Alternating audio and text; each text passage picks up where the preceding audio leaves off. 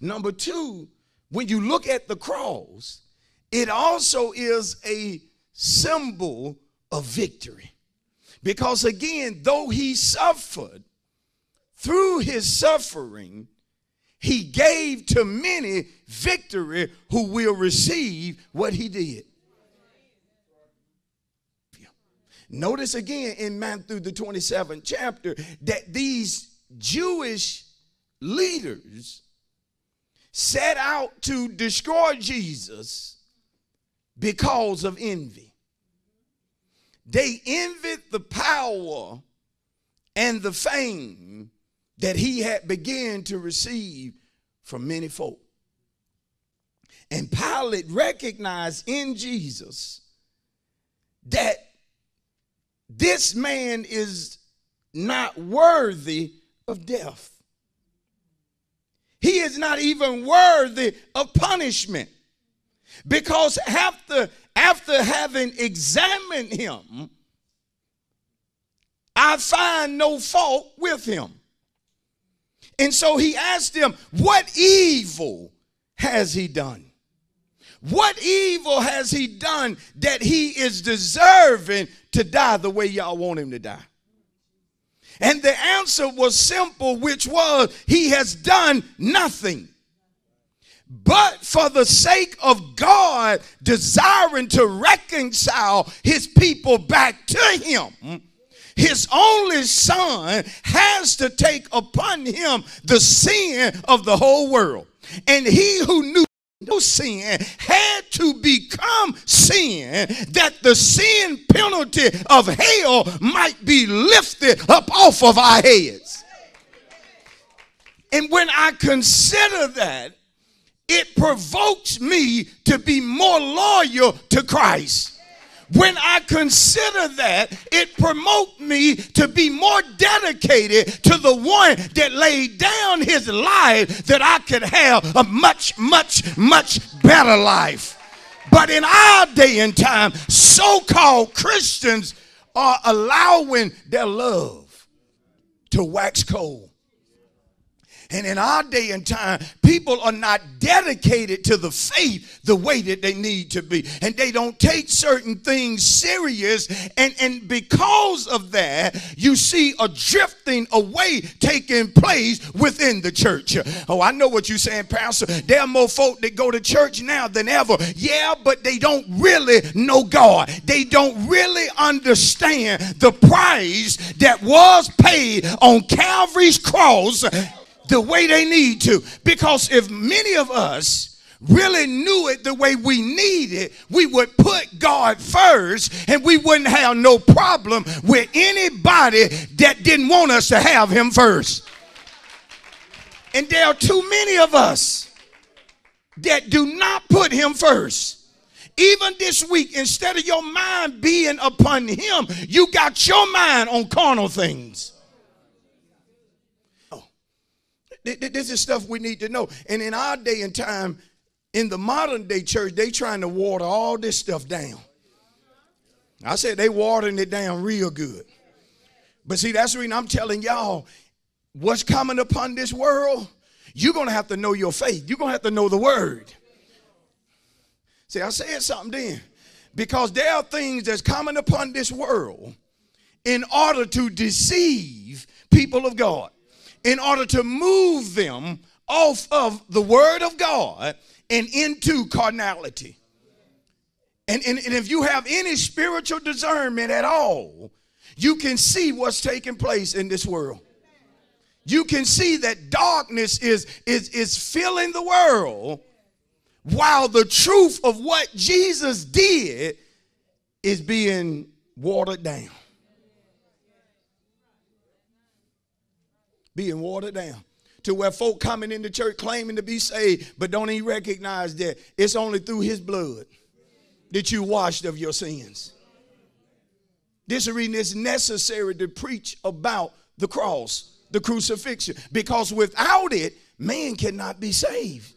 Without it, man cannot be redeemed. You cannot be bought back unless you recognize the price that was paid in order to buy you back. And the devil don't mind you coming to church as long as you don't get serious. He don't mind you clapping a little bit as long as you don't really sell out to Jesus. Because when you sell out to him, you become a bona fide witness of his in the earth realm that he did live, he did die, but he yet got up and he lived through bona fide witnesses.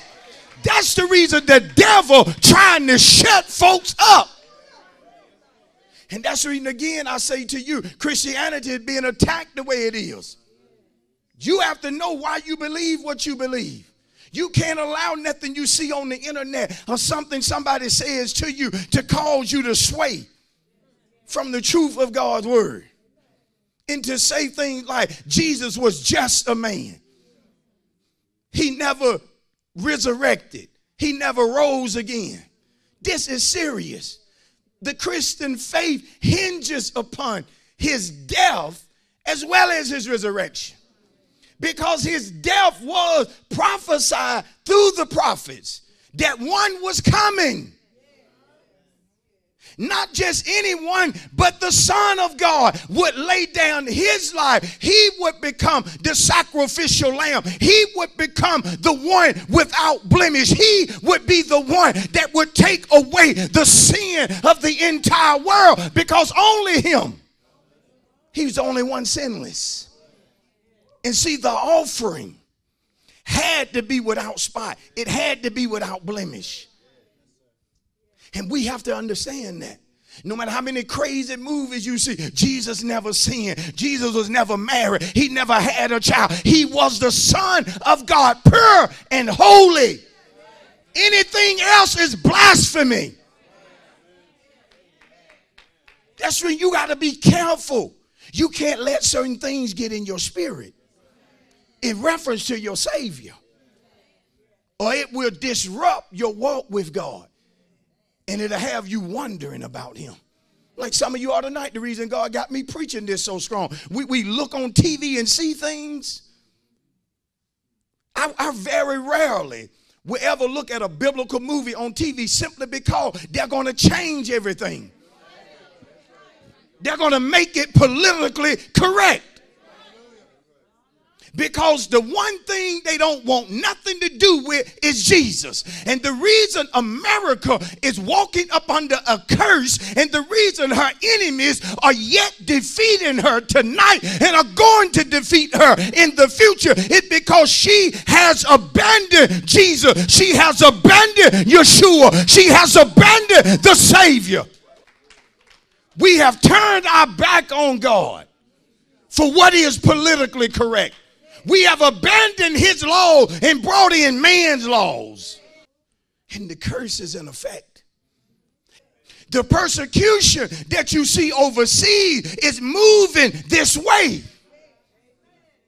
And many are not going to be able to stand when things get tough. Because when it gets tough, the only way to stand, you have to know within yourself that I'm standing on truth, no matter what I hear. I believe false evidence is about to be presented to the church to sway some. Just to move them. Just to move them. Galatians 3:13. Notice it. Christ has redeemed us.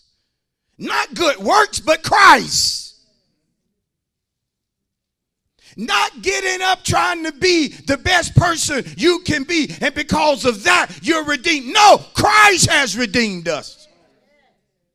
So if I remove Christ, I have no redemption. Why? Because Christ has redeemed us. Christ has brought us back. Watch. From the curse of the law, having become a curse for us. For it is written, cursed is everyone who hangs on a tree. See, when they hung him on that tree, he became a curse. Watch this. So that you and I could be blessed. Imagine that. He became a curse. The one Pilate said did no evil. The one he said he could find no fault in. Yet this one became a curse. So that you could walk in blessings and liberty. Notice how he said that the blessings of Abraham might come upon the Gentiles in Christ Jesus, that we might receive the promise of the Spirit through what? Faith. See, we receive the promise of the Spirit through what? Faith. And when Jesus died, he told the disciple, it is expedient that I die and go away, that the Comforter, the Holy Spirit, he'll come. He'll abide with you. He'll be with you. He'll teach you. He'll bring things to your remember. He'll lead and guide you into all truth. But if I don't die and get up and ascend to the Father, you can't receive him. I am not going to mark the death of Jesus by saying I accepted, but yet I'm living contrary to it. I'm not going to play with God like that. If he redeemed me, then I know he brought me back to give me power to live a life that without his death, I could otherwise never be able to live. So I'm not going to play with this thing. I'm going to be serious about this. If there's one thing in your life you need to be serious about, it is your walk with God. And recognize that the closer you walk with God, the farther you get away from certain folk. But the problem with a lot of you trying to walk with God and please people at the same time. But you should be concerned about pleasing the one that died for you, because nobody else died for you. Some of you got your hands up now, but you throw God on the back burner in a minute.